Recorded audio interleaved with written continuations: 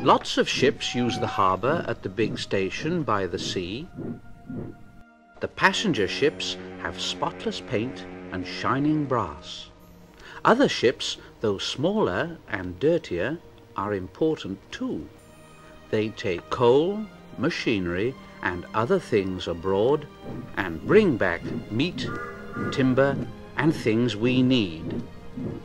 Fishing boats also come there. They unload their fish on the quay. Some of it is sent to shops in the town, and some goes in a special train to other places far away.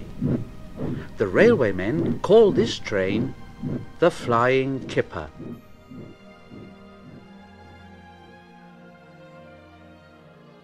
One winter evening, Henry's driver said, "Well, we'll be out early tomorrow, Henry. We've got to take the Flying Kipper. Now, don't tell Gordon, but I think that if we pull the Kipper nicely, the fat controller will let us pull the express." Henry was very excited. "That will be lovely." He was ready at 5 o'clock. There was snow and frost. Men hustled and shouted, loading the vans with crates of fish. The last door banged. The guard showed his green lamp, and Henry started off.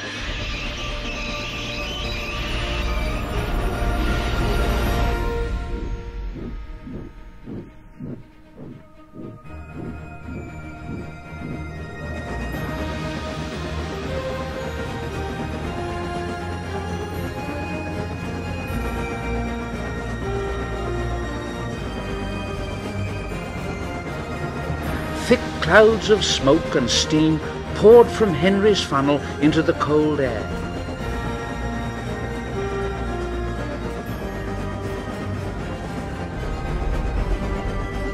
The light grew better, and a yellow signal appeared ahead.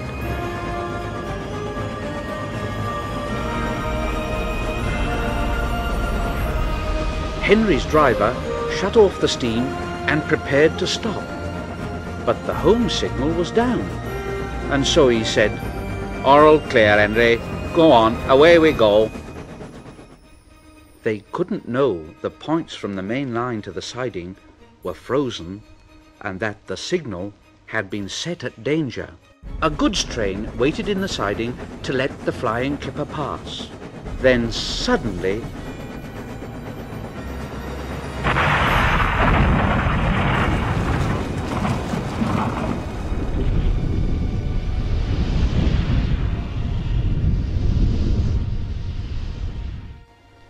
Henry was sprawled over on his side.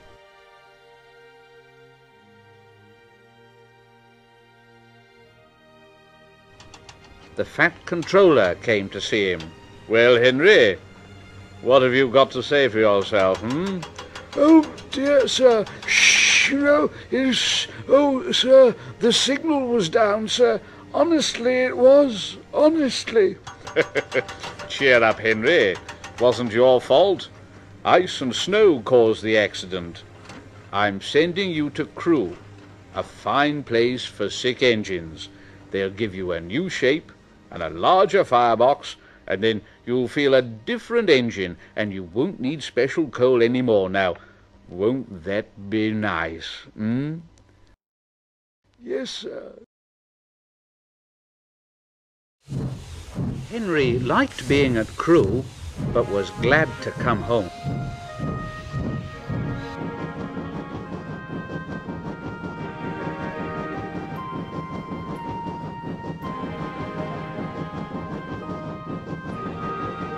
A crowd of people waited to see him arrive in his new shape. He looked so splendid and strong that they gave him 3 cheers. And Henry said, "Thank you, thank you."